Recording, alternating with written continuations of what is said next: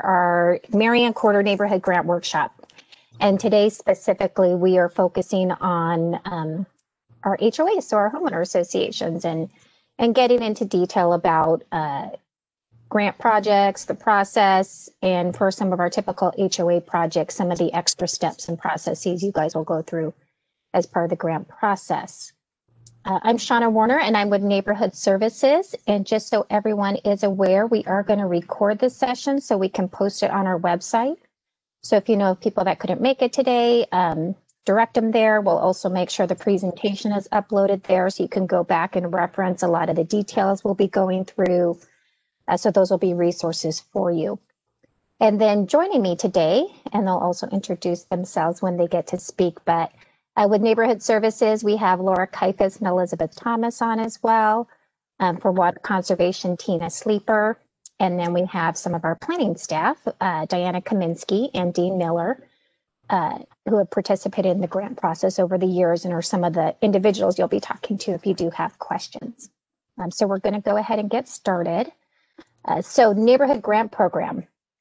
What's great about it is it really is up to the community, the residents, to come together and figure out what your community needs. What is it that you want to do to improve your neighborhood? And it gives you the funds and ability to do that. And it's been around since 1994. The mayor and council very generously dedicate money each year for the program.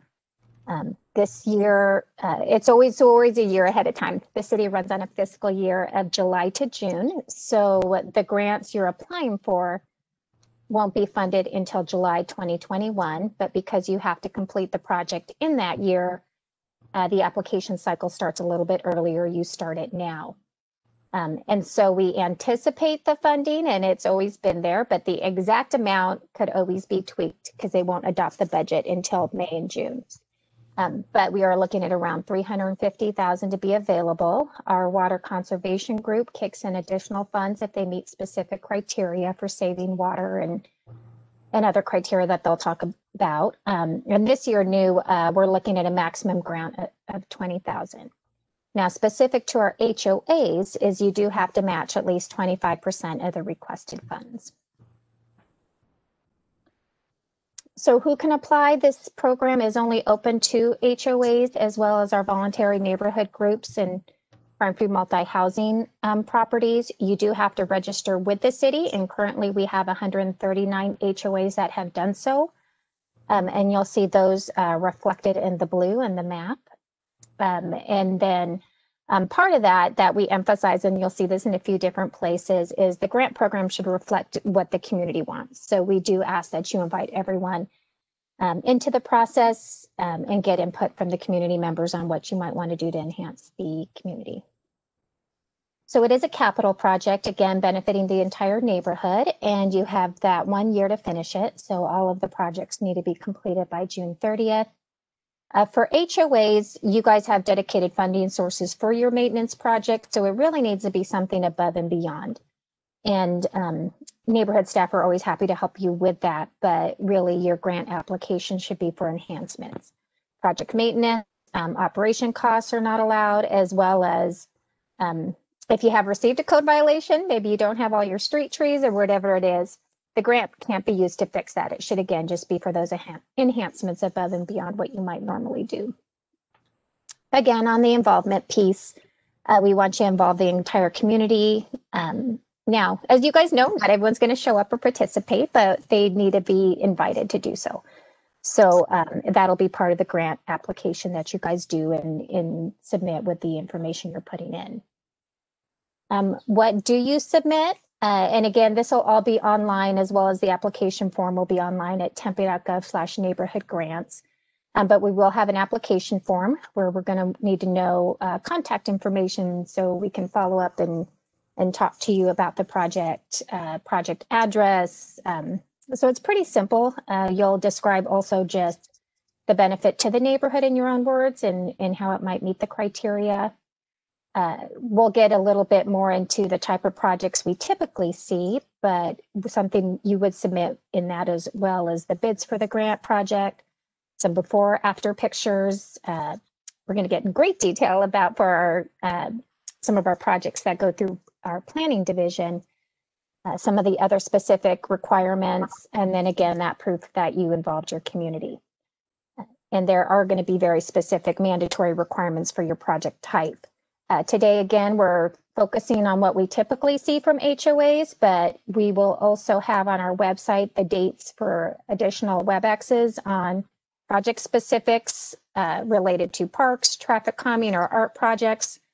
Some of the ones that HOAs don't always apply for, but certainly you are welcome to, and we'll have very specific workshops that will get into much more detail on those types. So here, what is evaluated? What are we looking at? Quality. You know, what you guys turn in is what those funding decisions are based on. So just make sure you're giving us the information we asked for, your ability to complete that project, and then the impact. Are you providing an environmental benefit? You know, does that improve the health and safety of your community? Are you complementing other projects that may be going on? So really, are you having an impact by using those funds? Oops. And then again, you can apply for up to 20,000, but we have seen HOAs coordinate with other associations, and then that gives you the opportunity to access additional funds. So you guys are each eligible for 20,000. If you have a shared park, for example, the picture there shows Camelot Park Village Neighborhood Association and Camelot Park Villas Homeowners Association have combined over the years on various improvements to Stroud Park. That's their community space. It's a smaller HOA without their own park, and so they really use that as a community and can join in and see some bigger projects and bigger benefit. You'll also see a lot of shared streets if it's a public street, and so we've had some traffic calming projects be done as well. You can do art. The one you see there is actually done by the Lakes HOA. And so certainly public art is welcome everywhere and anywhere. And again, we'll have a workshop specific to that. But it is something that you guys can be thinking of. You don't have to just do typical projects, and we've also have an example there of an HOA that put in a community garden. And they have the shared bounty from that goes to any of their members. And with HOAs that really do have some of those community spaces, dedicating it to gardening can be great for all of your residents as well. And so kind of more what we want to really focus on today as well and talk about and get questions, because I think we all see from our HOAs that they usually generate the most questions, and probably some of, for all of us that don't always go through our front counter for different planning aspects, you know, just questions about exactly how we do this, when we do it, what do they want to see? So we'll be covering that today as well. But a lot of our HOAs are applying for landscape or xeriscape improvements, irrigation system upgrades, entry signage, lighting upgrades, and you see pictures here. I should also mention on our website, we do put the successful grant applications. So if you're curious as far as what others have done, how they did it, who they used, all that information is there for you to see. And those can be good resources just to even see what some of these examples we're going to go through look like in an application form. So what we're going to talk about, and Diana with planning is going to get into more detail, but when you're doing those typical HOA projects, there's really additional steps besides just turning in that grant application and neighborhood services at the end. And so what she's going to talk about is what's in the orange and green there, but really what they need to see before you really start going out and finalizing everything, because what she's going to show you can make a difference in what your final application looks like. That blue box is some of the stuff that I just went through, and then we'll wrap it up at the end, kind of reviewing some of that again. And then Diana will also briefly talk about what happens after funding. So Diana, it's on to you. Thank you, Shauna. Oh, let me turn my video on here. Okay. Welcome, everybody. Thank you for taking time to meet with us. Every project, whether it's lighting, landscaping, walls, needs to have a plan. Obviously, we can't give you a grant for city money if we don't know what it is that you want to do. So all of the projects have to have a scaled drawing. If it's a landscape plan, we ask that you show existing trees, shrubs, things that are existing to remain. Those are typically shown as dashed circles for existing trees. And that's because there's code requirements for some of these items that if you are missing street trees, for instance, we would require you to replace those.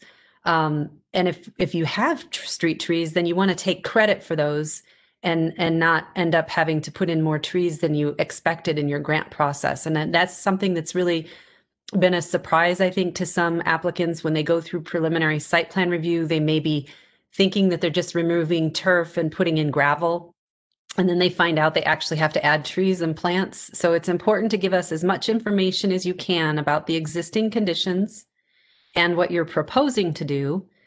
We need a legend with symbols, and we don't ask for a full irrigation plan, but certainly showing where the meter is located, where if you have a dedicated landscape backflow preventer or whatever for the system, because there are going to be modifications that need to be made for conversion from turf to gravel. If you have existing trees, for instance, you're going to have to put in a deep root irrigation system for those trees to survive, because they're used to getting water in a different form.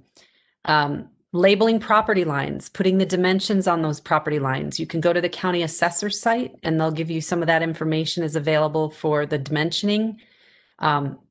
Elevations, if you're doing walls or planters or gates or signs, you would need to have an elevation with dimensions that shows us what you're wanting to do. Lighting projects need to include a light plan that shows on the site where the light fixtures are going, what types of light fixtures, and the cut sheets. And I have some examples of that here in a minute. And then in addition to this plan, it's also helpful if you can include an aerial image of the project area. So this could be like from Google Map. You just do a satellite image that shows the locations so that the reviewers are familiar enough with the site. I think we can move on to the next slide. That slide had a lot of information. So changes to landscaping. Your first step, now that you've been to this meeting, will be to contact community development staff. And Steve Abrahamson is our primary point of contact, or any of the planners on call. If you call 311, you can also speak with them. But any changes that you do within your community to the common areas must be processed through community development. So this is your first step. And what you need to submit with your application on the scale drawing is show us the existing materials, the proposed materials, the legend and labeling of the property lines, right of way, and site distances. Also important to show if there's overhead power lines or any utility easements, because sometimes that can affect where you are allowed to plant things. And then for the grant process, you are required to have 3 bids.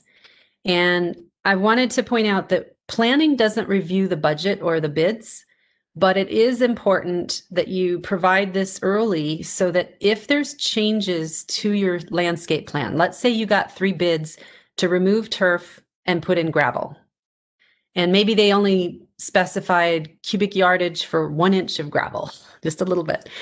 Well, one of the things we're going to review is how deep is the gravel? Have you provided funding for the irrigation system for the trees? What other plants are going to be planted? So you may actually have changes to your grant application that you get notified through preliminary site plan review that in order to meet code requirements, you're going to have to go back to those contractors and ask for revisions to their bid. And that will help you in making sure that when you get your grant application submitted, you're really confident that the numbers you're submitting are things that you guys can actually match the funds for as you need, and that it's work that is can be done in the time frame. So sometimes the projects get scaled back in order to meet the funding available. So that's it on that one. So what must or should the landscape plan have? It needs to have a north arrow. You guys are familiar with where you live, but planners aren't necessarily, and we can look it up online, but it really helps if your plan shows us the orientation of the site, a scale, a legend, which is shown here, the circled area, vision triangles at driveways, because we have code requirements that when you pull out of the driveways, you can look over smaller plants and you're not going to have your vision impeded by big bushes right at the street front. We also have requirements for the size of the plants adjacent to walkways for safety. So having all that information helps us give you a good review. The more information you give us, the better comments you'll get back. If you're missing this information, then the type of review comments you're going to get are provide us a plan with a north arrow and a scale and a legend. And that really doesn't help you with revising your bids. You want to get information that's going to help you make sure the contractor has addressed all the code requirements. Xeriscaping. I'll let Tina talk a little bit about this, but this is often done as part of a landscape project. It includes incorporation of high efficiency irrigation. It needs to include a vibrant palette of low water use plants. There are some rebates. I'll turn this over to Tina in a minute. And then the turf removal also requires new plants. So what I tell people is xeriscape, which is low water use plants, does not mean zero-scape with no plants. So please make sure you include green in your landscape areas. The turf is 100% coverage with vegetation, which transpires and affects the aesthetics and the environment. And if you replace all of that turf with just gravel, you're basically like creating a paved surface that's very hot. So part of our environmental efforts are to replace a percentage of that total turf that's removed with vegetation that helps with that. Tina, did you want to add anything here? I did have a few things to discuss just about the Water Conservation Partnership. I don't know if this is the perfect time to do that, and I can address some of the bullets on the screen. Shauna and Yes. Diana, what do you guys think? Yeah. Yeah, okay, excellent. Thanks for the opportunity. So I just wanted to say, hey, I'm Tina Sleeper from Water Conservation, and basically this is just one of our amazing partnerships that we do with my great colleagues. But part of the conservation goal is just to ensure that water is used efficiently and responsibly through effective water saving best practices and targeted outreach. And it's a component of the water resources plan. So there's been some confusion a little bit in the past. Water conservation provides additional funds to the total grant budget to help fund applications, as Shauna mentioned at the beginning, that are related to conservation, but the maximum grant award per neighborhood is still capped at 20,000. Excellent for having a higher amount this year. And basically our contribution helps fund qualified conservation projects while freeing up additional grant funds in the greater budget for additional neighborhoods, which could include other conservation projects. I appreciated that the landscape plan and all of that was discussed first, because that is very important that these grant applications, whatever the projects are, meet the other departments and meet the neighborhood grant process, because it just funds approved projects. But projects that would qualify for water conservation specifically, they have to have a clear connection to a water conservation best management practice as defined by the Arizona Department of Water Resources. Past projects that we funded include the xeriscape conversion, sprinkler head upgrades, smart controller upgrades. We're just here to help with efficiency, help with the plan that you've engaged your neighborhoods in pursuing for the good of the entire neighborhood. So whatever option that is, if it's related to a water conservation best management practice, I'm happy to meet with you to discuss it and provide resources to make sure that it's done using those best practices. The only thing I would say is, just addition to this, everybody has the different categories has requirements and guidelines in those handouts. I encourage you to take a look at them. Under ours, the HOAs and multi-housing communities must participate in the HOA water budgeting program, which is simply an educational program that compares recent water usage as compared with an estimated water demand of the common area landscapes, and that's something we can provide. So if you're going to maybe get a smart controller or upgrade a sprinkler system, we just ask that you participate in that program. And so feel free to reach out to me. I think I've covered most of the bullet points. Let me know if there are other questions. Thank you. Okay, so if you're wanting to upgrade lighting to your property, there are code requirements for lighting for safety. and also to protect dark skies so that we don't have a condition where light is going in the wrong location and lighting up the sky instead of pathways. So you do that preliminary site plan review process, provide us with a site plan that shows the location of the lights, the type of lights, the photometric output, which is the amount of illumination or light that comes from the light source. And then we do a comparison to the code to make sure it's meeting the code. And we also look at the aesthetics and durability as well, so that you're getting a product that's going to last, that's not going to end up having to be replaced down the road.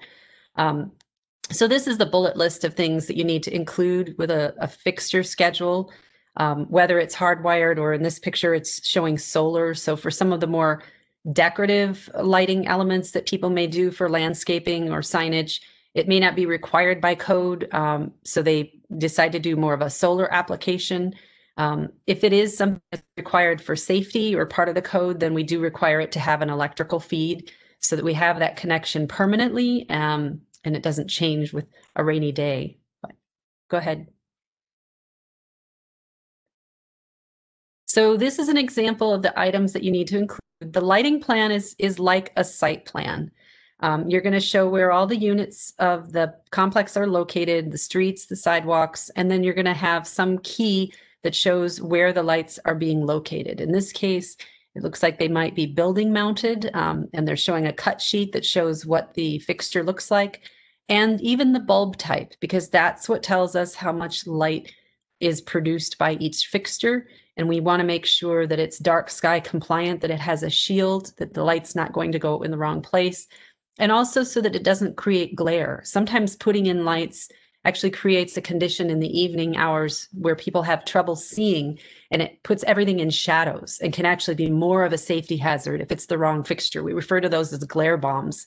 So we're really looking at aesthetics and safety and dark skies and the environment for your community. Addition to or updates to walls. So changes to your walls must be processed through community development. If you haven't figured that out by now, everything comes through planning for review. The preliminary process allows us to take a look at what it is you're proposing, make sure that it's going to meet codes, and whether or not you would need a building permit based on the structural needs of whatever it is you're doing. If it's a repaint, that's different, but sometimes people want to actually modify the walls themselves. So contact us first. When you're doing changes to walls, you're going to provide us with a site plan. Now, a site plan does not have plants on it. So this plan here that you see is more like a landscape plan because it has all those little circles on it. That's what you would do for landscape. But the real important part for a site plan is that you show us where the buildings are located, where the streets and sidewalks are located, and where the walls are located.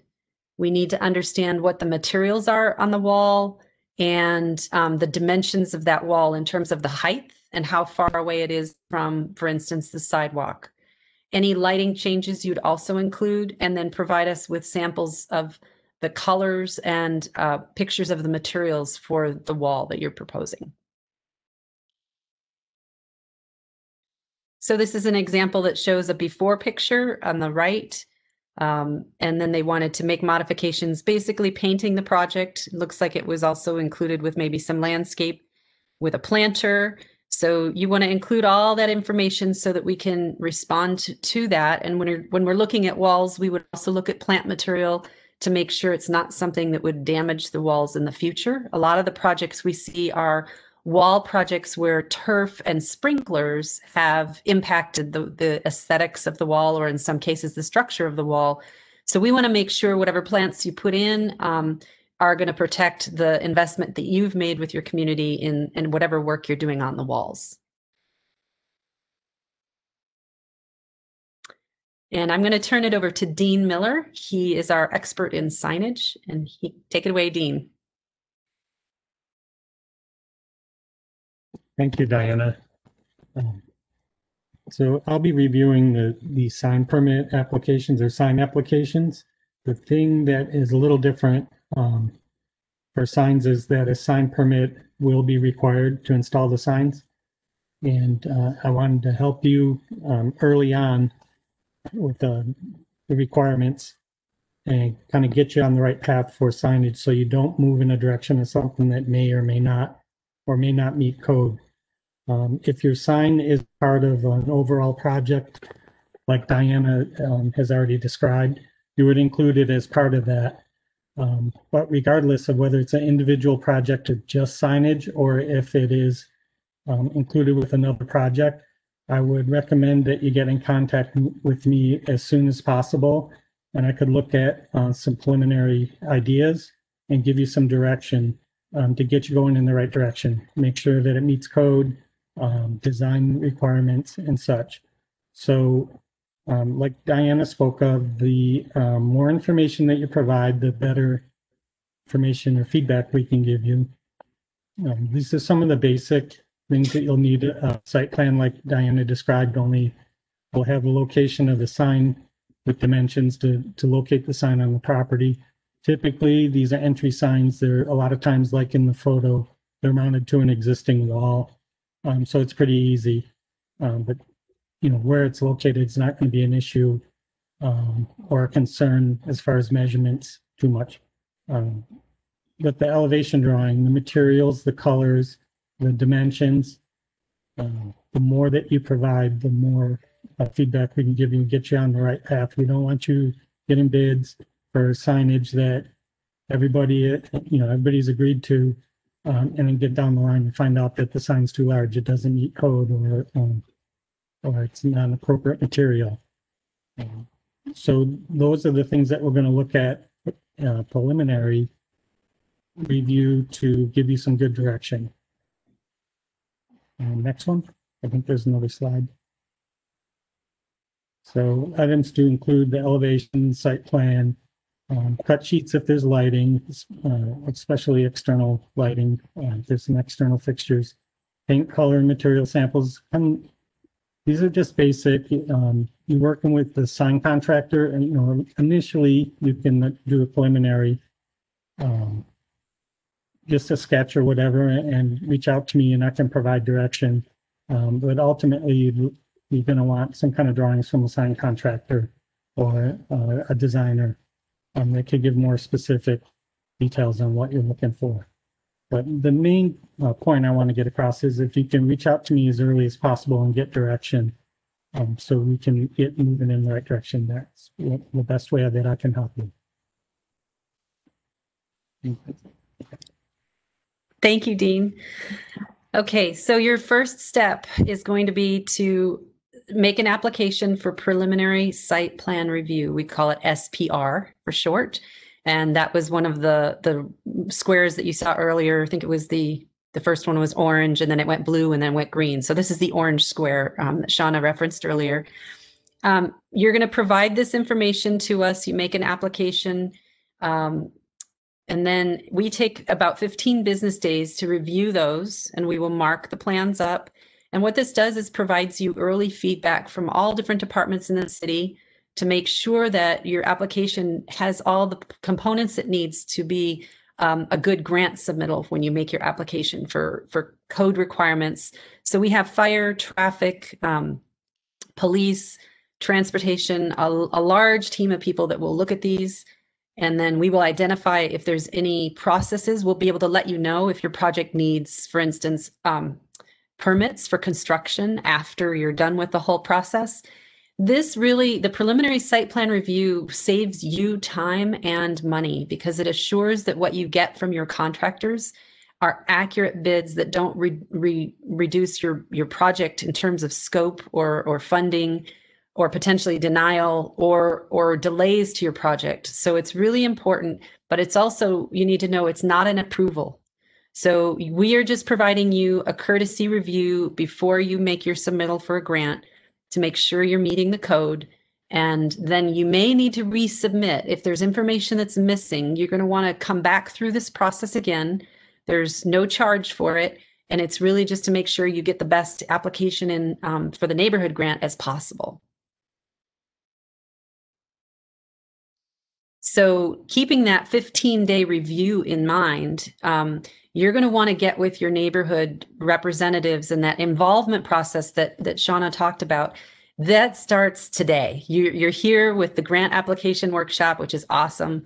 And now maybe you have an end of year virtual meeting or party that you're doing with your HOA, and you want to get notices out to everyone in the community. And between December and February, come up with the idea for your project, do the brainstorming, and have some type of a sketch plan that you can submit for preliminary site plan review, hopefully in February. I know that doesn't seem like a long period of time, but you want to get that early feedback. And then you contact neighborhood services and community development staff to discuss the project, submit your application for preliminary site plan review to neighborhood services. They collect them all and then they bring them to planning. And then 15 days after that submittal, we will get you comments back, and then you can make the changes to those comments based on the comments you receive and resubmit to neighborhood services for a second review if it's necessary. And then neighborhood services will contact you with the results of the review. So at that point, you'll know we have a report that's written, and it will say whether you need to resubmit or whether you're ready to move forward to the grant application process because all of the issues were addressed. Second meeting with neighbors, discuss the progress, make any necessary decisions on how to divvy up the work. So when you get your preliminary comments back, maybe you realize that you took on too large of an area and that, wow, we're going to need to add a lot of trees or we need to add more lights. So you may decide to scale it back, or maybe you realize that you could do more. And so you want to go back to the neighbors and discuss the project and where you are with it and what changes might be made, and get your bids from the contractors revised as you need to after the neighborhood meetings to prepare your grant application. And that grant application is going to be due towards the end of April. The dates are given here. And that is a firm deadline, just like any grant, whether it be state, federal, city. We have to have a deadline and we have to have a cutoff because it takes time to review these. So getting your application in early and reviewing it with the preliminary process hopefully will get you to a really solid submittal by that deadline in April. And we're all working towards that same deadline. So what happens after that is in the May, June time period, all the staff from different departments, some of them are the ones that have also done site plan review. I'm usually one of the ones that reviews them, as is Dean, is we review all the grant applications and then we make recommendations. So we recommend which ones can move forward to council for consideration for a vote. And then the council makes that decision in July. And in August, neighborhood services gives you written notification of your approval or denial, including a grant agreement contract if it's awarded. Then you must sign that contract and return it to neighborhood services. And then August and September, there's going to be another workshop. So this is a year, just under a year from now. It'll go by very fast. And you'll be notified of next steps and invited to an online workshop to discuss the process for how to come back to planning for that final rectangle square that Shauna mentioned with the green one, which is development plan review. So if it is a landscape or wall project or lighting project, anything that requires a development plan review, you need to come back to planning, make an application for a grant development plan review. There is no fee for it, but it is an application for an entitlement that gives you permission to actually do the project. And that's what this last rectangle indicates is do not proceed, do not start construction until you have that letter from planning saying that you're good to go. And I'll turn it back over to Shauna. Thank you, Diana. And so again, I know we've thrown out, I think, the word application in multiple ways, in different ways, but we are, as an HOA, when you're making any changes to your landscape, your signage, your lighting, you are going to be required for that extra step as we had talked about. So this is the same timeline that Diana kind of reviewed with the flow chart, but the idea is you're talking to your neighbors, what do we want to do? How do we want to improve our community? And then online, as well as in the background information, everything we share, you'll have direct contact for staff. So we aren't sending you through someone. You're going to have their direct number, their direct email. So reach out, talk to them. They're familiar with the process. They're going to get information back. And then that's when, if you are specific to those kinds of changes and improvements as an HOA, you're going to want to do that preliminary review. And we're here as a resource, so we can walk you through exactly what you need to submit. And again, the presentation will be online and we have all those mandatory requirements, but check in with us. You know, that preliminary review doesn't mean you have absolutely everything for the grant done, but just what's required for those specific types of projects that planning is going to want to see ahead of time. And then it's that April 27th by 5 p.m., and we do mean 5 p.m., that you are turning in everything. And that's everything that our office wants to see for funding, in addition to everything that you had been required from planning, because those are, you know, they build on each other. And then those will be reviewed based on the criteria that was shared previously. And then the award approval and actual grant work happens. So again, this will be online. All of that's at tempe.gov/neighborhood grants. But this is the direct information. And then we're all going to hang out here as well for questions. I know you've had some coming in that Laura will help us with, but then if you do want to ask a question outside the chat, there's a raise hand function. So you can also do that as well. And she's happy to direct those questions. So Laura, I think we're ready for that piece. All righty. So we have a question. It says we should have the landscape plan done as we're submitting the grant. Yes, would be the answer. Yes, so we would like that plan submitted with the grant. The whole point of today is really to kind of give you an idea that we'd like to see it even well before that, so that you can get some input. And anyone feel free to answer these. I'm not going to be the answer man here on all of them. I would say more specifically, or Diana, you go ahead, but yes, the landscape plan has to be done with the preliminary submission as well as the grant. Diana, That's what I was going to say. Yeah, the first step is the preliminary site plan. So that landscape plan has to be done fairly early in the process. It may be that one came in before we went all through it. Okay, another one, lighting. Should SRP be contacted to come out to the property? Should someone from the city come out first? Diana, you want to take that one, or Dean? Sure. We don't do site visits because there's just too many neighborhoods to try to do that with. I don't know if SRP would or not. I don't know if the police department would do like a security survey as a courtesy to see where you might have lighting deficiencies. But the first step really would be to do the site plan review process. And then if we saw that there were code deficiencies, we could respond to that. But we probably wouldn't have time to come out and do a site visit.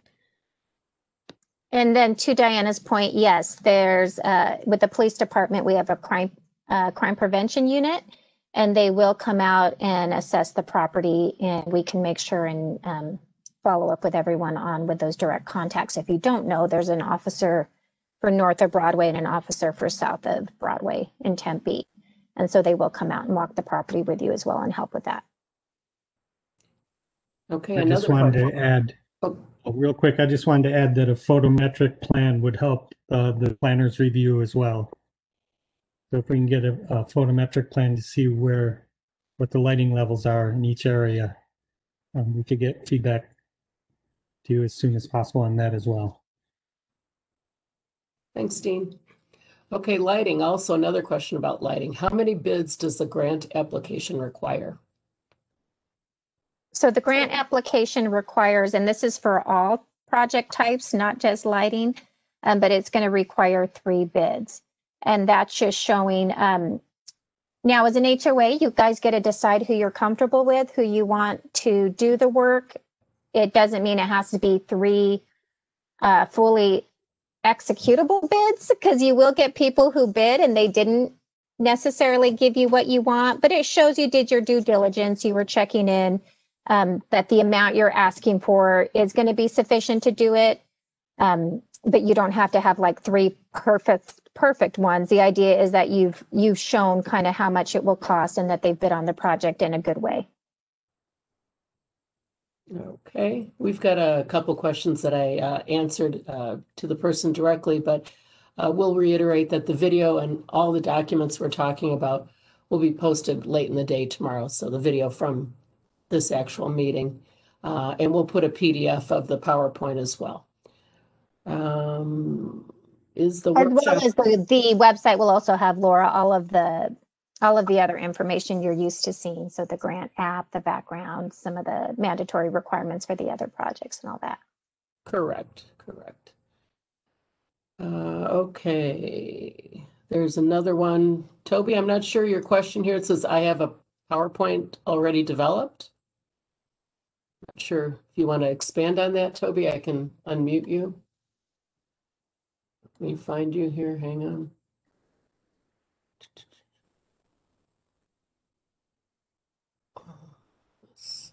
And I'll just add while Laura's looking for that, again, also online, which I think is a great resource, is I think for the last maybe 4 years, we do have the successful grant applications. So again, you can go back and look, just if it's your first time applying or you haven't done it before, or you're just kind of seeing, okay, what got turned in and looks good and met all the criteria, then those examples are there where you can pull out all of the materials that were actually submitted.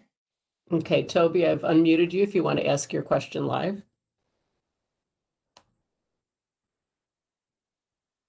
Maybe Toby's already got his answer. Okay. Going back here. Hang on. Will the video and PDF be posted? Yes, it will.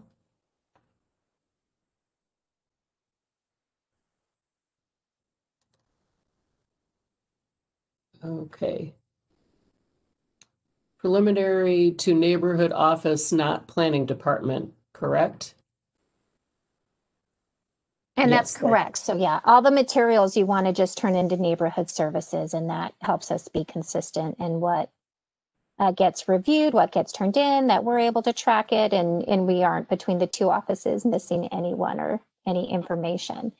And I do want to just note, if you found out about this workshop in a different way than us emailing you directly, make sure you are registered with the office and that you are on our email list. We're going to be sending up updates, reminders, notes to everyone. So if you didn't get kind of that direct invite and want to be added or contacted, let us know. Our website also has that map of registered associations we referred to. So it is possible as an HOA, because it's not mandatory, that you aren't registered with our office, but you found out in a different way about the workshop. So just make sure you reach out and we know how to find you and get you all the reminders and updated info as we go along in the process. Okay, we have another question that's regarding a community gathering area where there's a concrete pad, and they're looking for ideas on what they might do. The question is, how elaborate does the site plan need to be?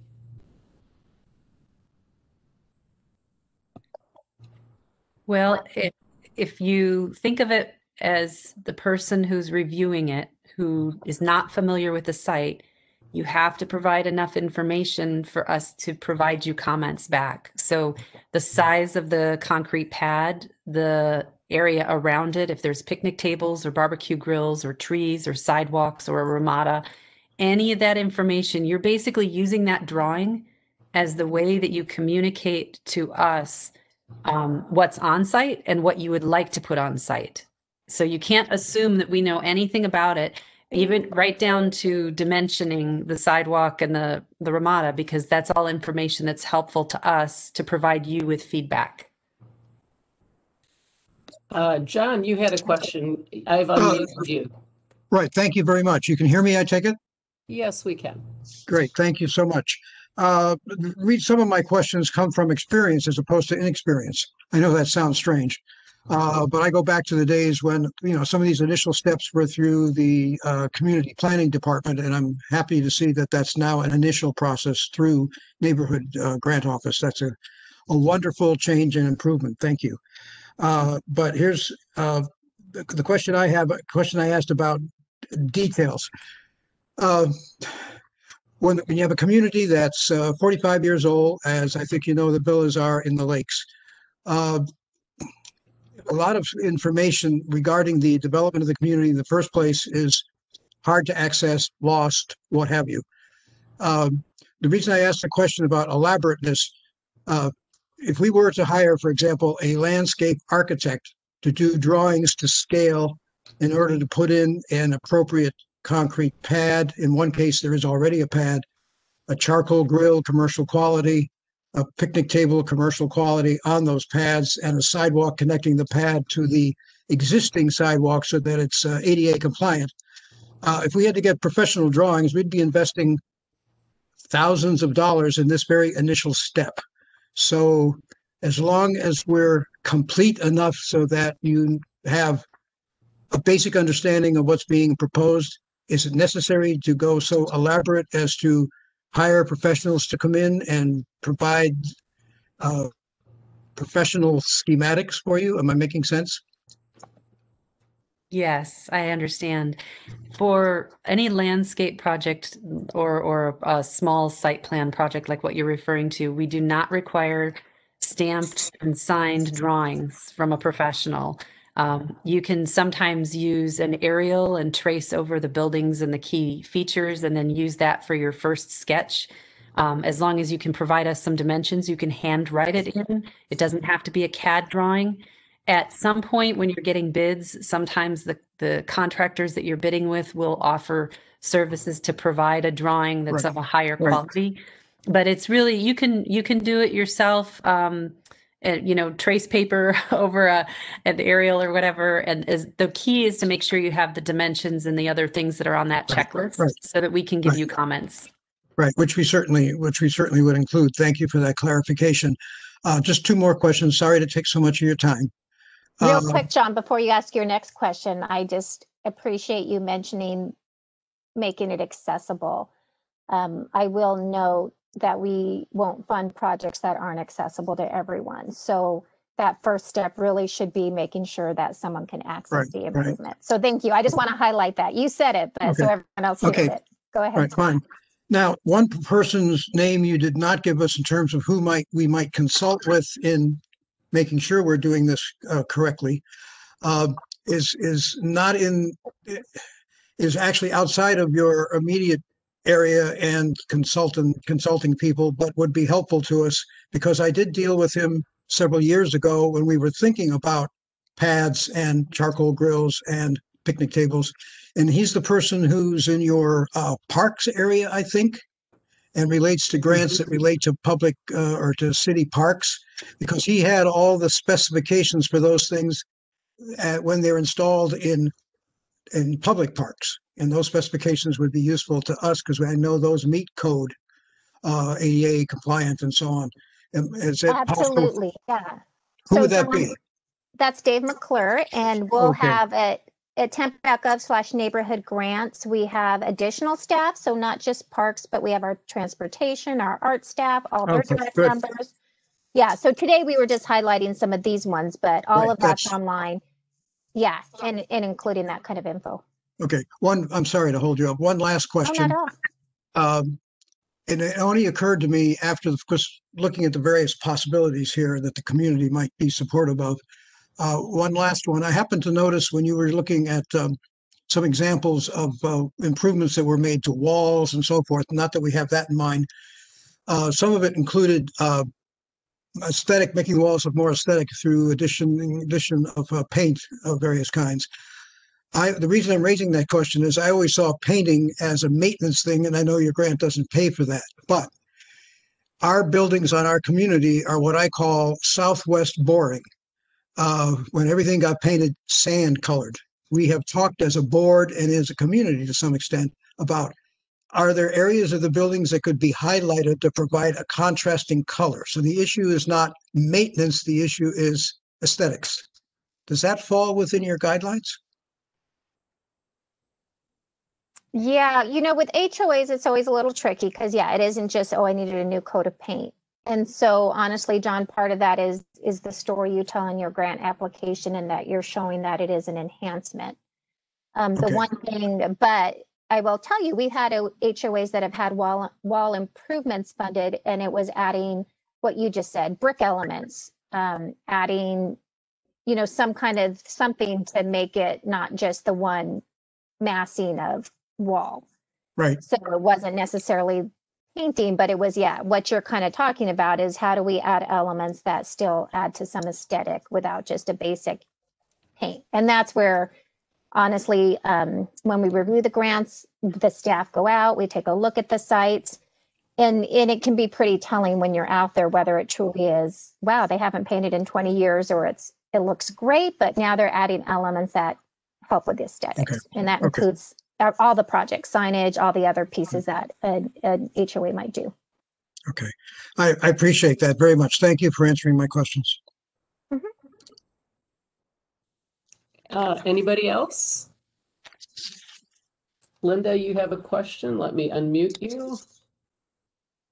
Can you hear me? Yeah. We- What go is the ahead. match? I must have missed the very beginning of the conversation. I might have missed. What's the match amount this Okay. year? So it's still going to be the same. It's 25%. So it's going to depend on the amount you ask for. Thank you. Great. Anybody else with questions? Anne, I see you have one. Hang on. Hello.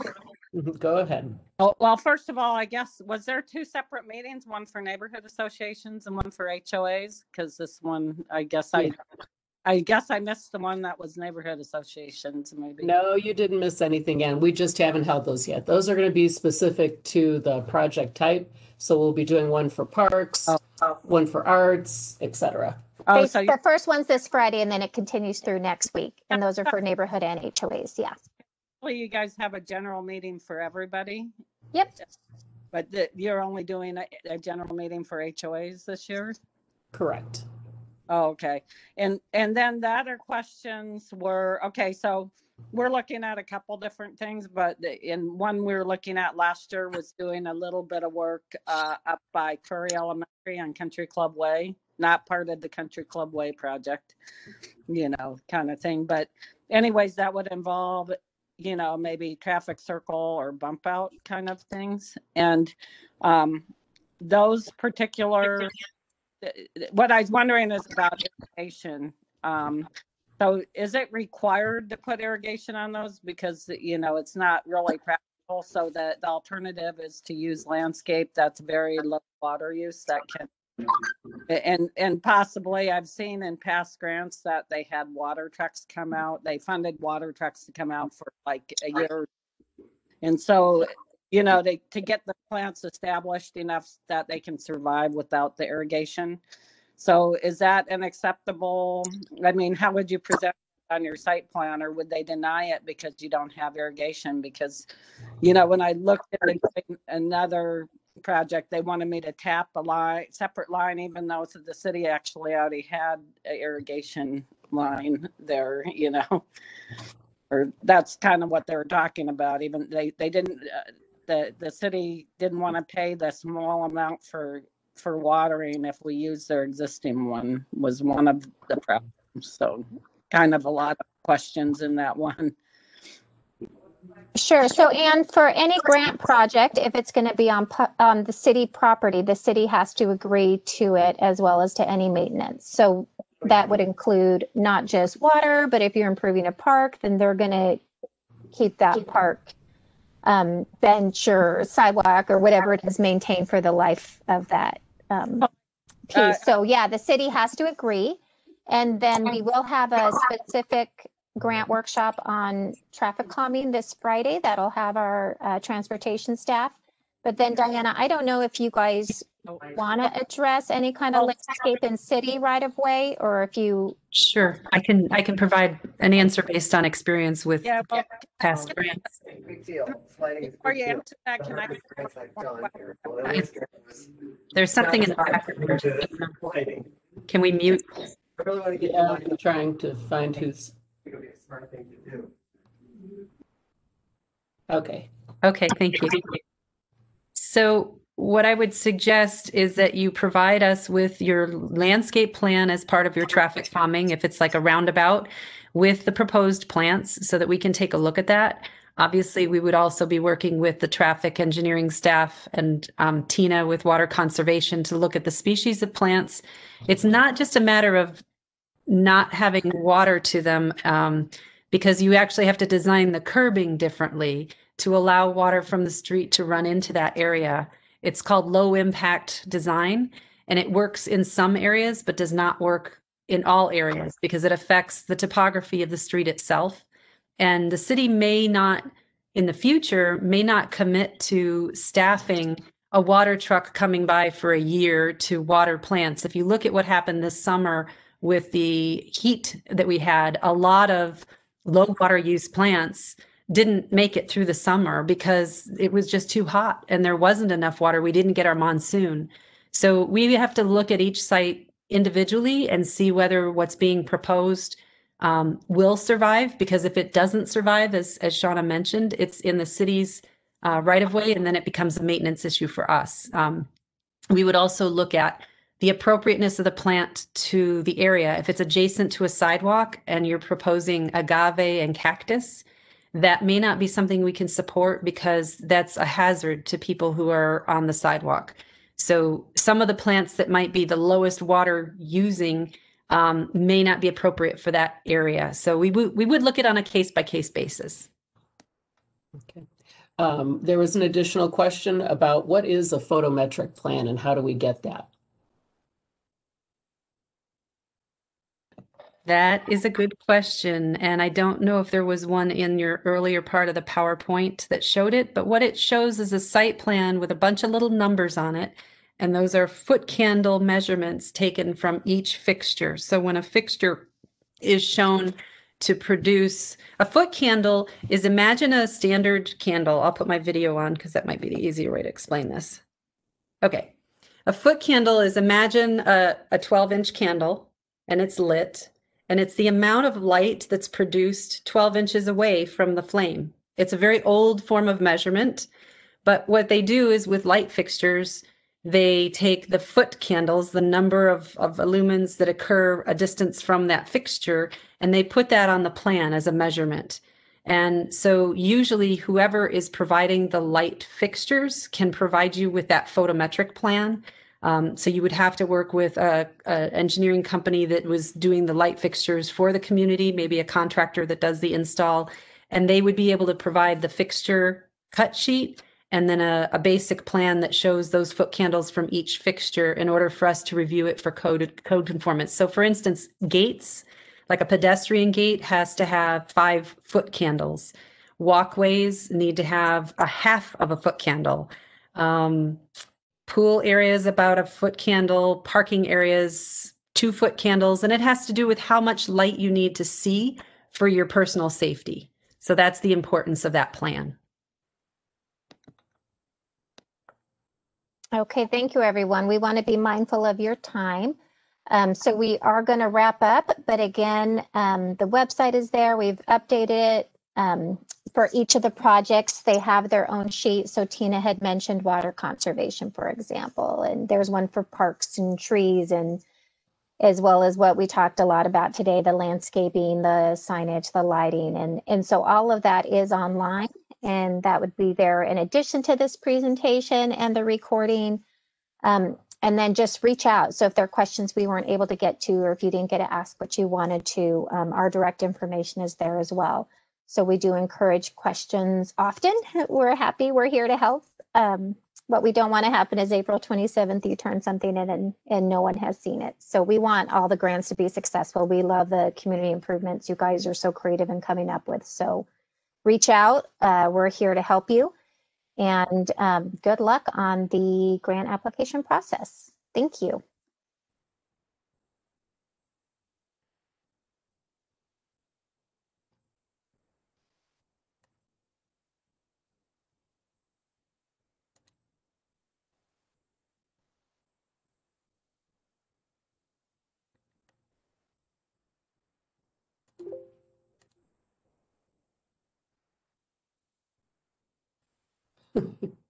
Trying to end it here. It's not letting me.